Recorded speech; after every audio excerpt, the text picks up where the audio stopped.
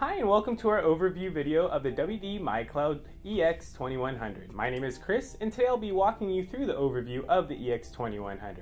Alright, let's jump right inside. So the EX2100 offers us two 3.5-inch toolless bay drives that are hot swap capable. In addition, it has a trayless design built in. The EX2100 comes with 4 different capacity options, which are 4 terabytes, 8 terabytes, 12 terabytes, and it also comes driveless. Now let's go over the front of the WD MyCloud EX2100. On the front, we have a USB 3.0 port, and just above that we have a one-touch copy button that allows us to do quick data transfer. Now let's go over the back of the EX2100. On the back we have one USB 3.0 port, we have dual gigabit Ethernet ports, and we have one power port. The last thing we're going to go over today for the EX2100 is the hardware inside. So the EX2100 has a Marvell Armada 3.5 GHz dual-core processor, and it also has a 1 GB stick of DDR3 memory.